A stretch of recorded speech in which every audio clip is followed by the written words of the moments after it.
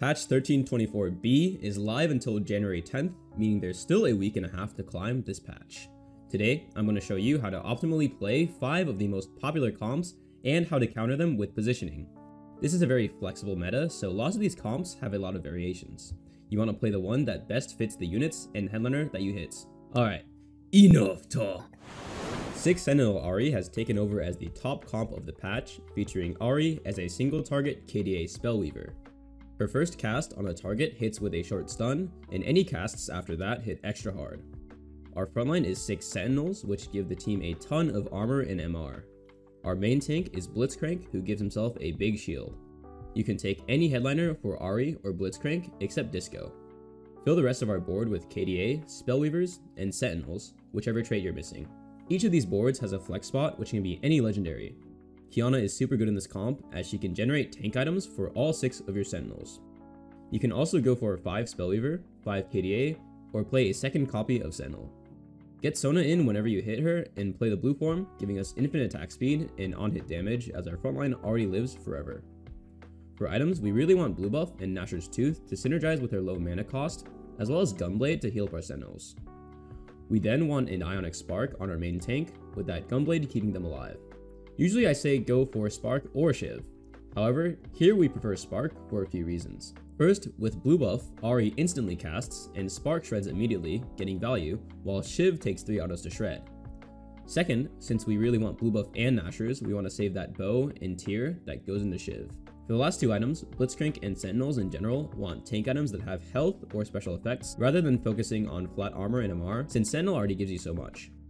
My favorite combo is Crown Guard and Steadfast Heart, since the tank stats from Sentinel make it really hard to chip down the shield, plus 50% of Blitz's HP, meaning you have that damage reduction and spark up forever. The bonus AP after the Crown Guard shield breaks makes Blitz's shields even stronger. For augments, any combat augment is great.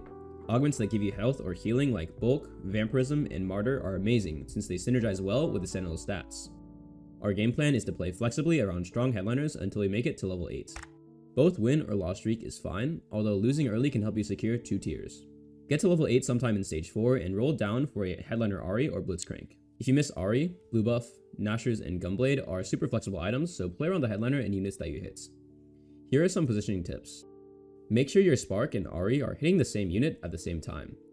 Generally, place your Ahri in a corner or backline KDA hex. One trick is that since Blue Buff gives Ahri a damage bonus whenever she kills a unit, you prefer to have her sighted against the opponent's weakest frontliners to get that bonus ASAP. You can consider solo frontlining Blitzcrank, especially when he's 2-starred. This is best when you have Crown Guard to get the full value, or if you know you're stronger than everyone else and want to deal maximum player damage since it scales based on units left alive. Since Blitzcrank is the only one getting hit, he is going to be the priority for the healing from Gunblade, synergizing amazingly with the damage reduction and stats. Another benefit is that you can keep Echo safer, who actually has an AoE stun on his ability, which can be really useful against melee carries like Yone and Riven. This is a bit of a risky play though, as sacrificing your other Sentinels instead might keep your Ionic Spark alive longer, which is also very important. That was a lot of tricks. Here's some more. How do we counter this comp? You need shred, as lobbies will be full of Sentinels. Position your strongest tank against Ahri first so she doesn't get benefits from Blue Buff. If you have a Qiyana, place her under your main tank so she can print items from safety. Since Ahri is strictly single target, clumping your units is fine. If you're playing a melee carry, consider building QSS so you don't get stunned by her ability. Finally, you can play Karthus and KDA Akali as a counter comp to knock her out first and deal with the Sentinels later. Make sure to give Akali red buff to cut off her healing from Gunblade, making her a target for Karthus. Ezreal's ability makes him blink away from his target, dealing some damage, and every third cast, he shoots a wide barrage hitting super hard. Caitlyn's ability fires sniper shots at her 4 furthest enemies but can be blocked by any units in front. Big Shot gives Ezreal lots of AD, and Rapid Fire and 8-Bit give Caitlyn attack speed and AD. This comp is very flexible with lots of variations. Our backline can comprise of Ezreal with 4 Big Shots, Ezreal with Caitlyn, or Ezreal with just about any carry. All these boards are strong, so play around whichever headliner and units you hit at level 8. Your frontline is basically made of packages of traits. These are Blitz, Echo, or Garen for Sentinel, True Damage, or 8-Bits, Yorick and Thresh for Guardian, Poppy or Set for Mosher, and Zac or Lowy for Bruiser. Mix and mash these traits for your frontline, and don't be afraid to take a 4-cost headliner tank as well. Ezreal really wants Blue Buff, and then can take any AD or damage items. Red Buff is super good on him since he has a big AoE. Caitlyn also likes red buff, as the attack speed helps her cast faster and she can apply anti-heal to backliners, making them more likely to die to her next group of shots. Any other 2 items are fine. Shojin is okay on Caitlyn, but red buff is better. Finally, your tank can grab any items, but make sure you have an Even Shroud or Last Whisper on your board. Even Shroud is a little better since you can get more damage items in your carry, but Last Whisper is still pretty good. All combat augments are good, and I'd like to highlight item augments like You Have My Sword and Bow, Stimpack, Caretakers, and Binary, so you can itemize your tank and both Ezreal and Caitlyn. The game plan is similar to the rest of the standard comps, where we can play our strongest board or sacrifice HP to get bows on Carousel for red buff. Scale up around AD or tank headliners, with Corki being able to carry you really far. Level to 8 sometime on stage 4, and roll down for your board, playing whichever good units you hit. For positioning, put your Ezreal and Caitlyn on the same side as your Even Shroud. Reserve the corner for your second carry to keep them safe, as Ezreal jumps around anyway. Ezreal's third cast shoots at his target in a straight line, so generally you want to be on the opposite side of the enemy cornered carry, hitting the max amount of units. Caitlyn is a little tricky since her shots can be blocked. Generally, you want her on the same side as your other carry, opposite of the enemy, so they both hit the shredded targets. However, if you want some more tricks to maximize Caitlyn, I recommend checking out my friend Garchomp Pro's Positioning Every Unit video, where he details how you can position Caitlyn and even your frontline to maximize her line of sight. There are a few things you can do to position against this comp. Try to stick to the same side as Ezreal and Caitlyn to avoid getting hit by pot shots. Consider spacing out your frontliners so that Ezreal doesn't hit everyone with his third cast. This can also help block Caitlyn shots for your corner carries. You can also place your carry in the middle and use corner bait to tank the Caitlyn shots. 6 true damage is the strongest damage vertical on the patch, especially if you get a true damage emblem. The traits pair well with Caitlyn, who becomes a monster with a true damage emblem. You want to play for this board with 6 true damage, whether it's through getting a true damage headliner, an emblem, or both. Fill in any gaps of traits you don't have to get 6 true damage and both of Caitlyn's traits in. With an emblem, you can drop Yasuo and then Kennen once you hit Qiyana, and play whichever frontliners you get. Executioner for Akali is nice to have, but not necessary. Fill the rest of your board with strong frontline packages like Thresh or Yorick for Guardian. Looking at Akali's items, any AD items are fine. You can also try to get blue buff or 40 AP onto her. Check out my latest video to find out why. Caitlyn's items are red buff and 2 damage, same as in the Ezreal comp. Tank items go on whoever you hit, and grab an Even Shroud on them or even on Akali if you can. For augments, just about anything combat is good. Just like Ezreal Caitlyn, item augments are really good since we can get items on all of our carries to get that true damage bonus. For our game plan, once again you play pretty flexibly. Definitely consider lose streaking in the early game so you can snag a spatula off the carousel if you're lucky. Play around headliners up until level 8 and roll down for headliner Akali or Caitlyn.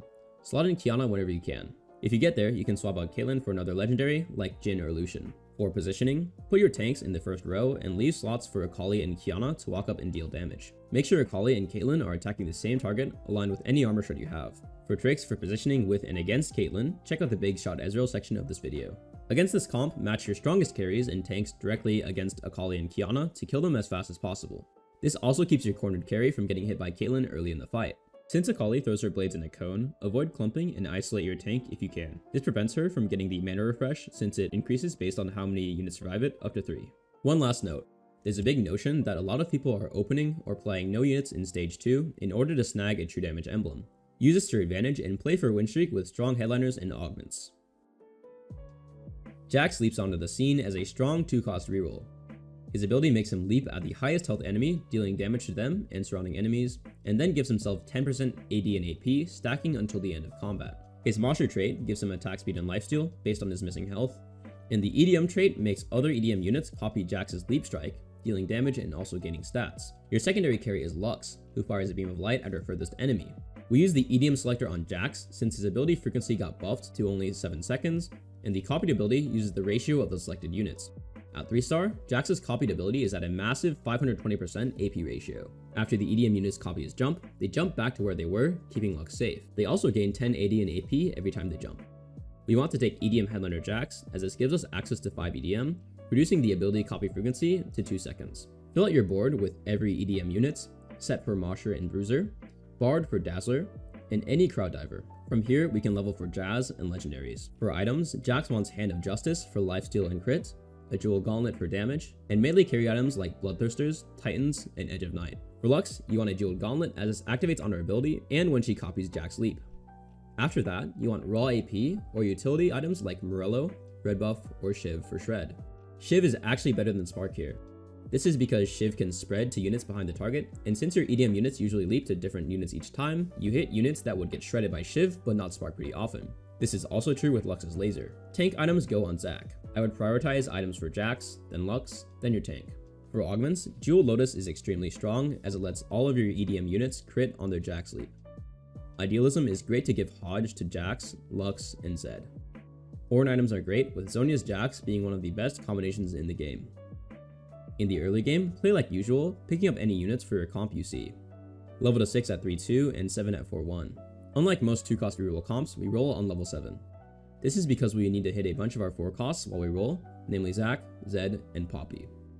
This also gives us higher odds to hit Lux 3 while keeping decent odds for Jax. Once you 3-star both Jax and Lux, you can push levels for more traits and frontliners. For positioning, place Set in the top right or top left corner to tank the cornered carry. Place Jax next to him in the front. This makes it so that Jax doesn't waste time walking up and takes a little damage for mana, but doesn't take the enemy carry's damage immediately. Next, put Zac next to him to soak up damage, and Zed next to Zac in the middle. Finally, you can place Lux in the second row right behind Jax. This placement maximizes the Jax ability leap damage, making all of them able to hit the backline. This is because Jax's ability leaps to anyone within the unit's base range, +1, and Lux is a ranged unit, meaning she can jump straight onto the backline if she's in the second row. Positioning like this can cheese out kills on the cornered enemy carry, especially in the mid game. To learn more about EDM, I recommend reading this Reddit thread by C-Law and watching this video by Leduc. To counter this comp, study where the opponent places their Jax, and try to keep your carry 3 hexes away so they don't get jumped on. You can do this by placing your carry in the middle if he's cornered, and corner if he's in the middle. Since Jax scales every time he casts, you want to kill him as soon as possible, preferring to be on the same side. However, because of this, you can get cheesed by the second row strategy mentioned before. To counter this, make sure you have very beefy frontliners within the range of your carries so they get jumped on first. Jax and Lux both attack any 1-hex AoE, so avoid clumping if you can. What you do want to always do is avoid being on the exact opposite side or corner of Lux, as Lux will always target her furthest enemy and can delete you in seconds. Yone is a very strong 3-cost melee carry this patch. His ability swipes twice in a cone and gives him move speed and lifesteal that stacks until the end of combat. Edgelords gain attack speed and dash through enemies at half health. Crowd divers gain bonus damage stacking per second alive and stun the furthest enemy when they die. Finally, Heartsteel is an economy trait that gives you a cash out every 4 rounds it's played. While you can play an Edgelord variant, Crowd Diver is the best by far since you can go for 6 Crowd Divers with Qiyana. Your board is 4 to 6 Crowd Divers, 3 to 5 Edgelords, and Echo and Mordekaiser as your tanks. Yone's best items are the Hodge IE combo plus Edge of Night. After that, itemize Zed as your secondary carry with any AD bruiser items. If you can grab an Even Shroud or Last Whisper, place it on Viego since he slams into a bunch of enemies. For augments, any combat augments are great, with Jewel Lotus and Lifesteal augments being the best. You want to avoid econ augments since you're only rolling for Yone 3. Our game plan is pretty flexible. Since Yone is a Heartsteel, you should play Heartsteel as soon as possible to generate the extra cash and items. Get to level 7 in stage 4 and roll down to 50 gold each turn. You can play 5 Heartsteel in the mid game and transition into the Yone board once you reach 40 health. After Yone 3, go to 9 as soon as possible for odds to hit Qiyana, adding in a random frontliner or legendary at 8 and replacing them with 6 Crowd Divers at 9. Position all your Crowd Divers except Katarina in a line, with Yone being in the top left or top right corner. Place Zed to the side of Yone so they attack the same units. Qiyana can go in the middle in the first or second row to print items as soon as possible. Since Edgelords gain bonus attack speed whenever their target is below half health, you want to get your Edgelords against the opponent's weakest frontliners first to get that bonus quicker and quicker. To counter this comp, position your strongest tank directly against Yone. This prevents him from getting a ton of attack speed from Edgelord. If your board is strong enough, consider also placing your strongest carries against him to stop him as soon as possible. Generally, Yone 3 wrecks other melee carries but loses the strong ranged carries, so keep that in mind. If you're playing a ranged carry, consider centering them and using corner bait to avoid the stun from Crowd Diver, which always stuns the furthest unit from their point of death.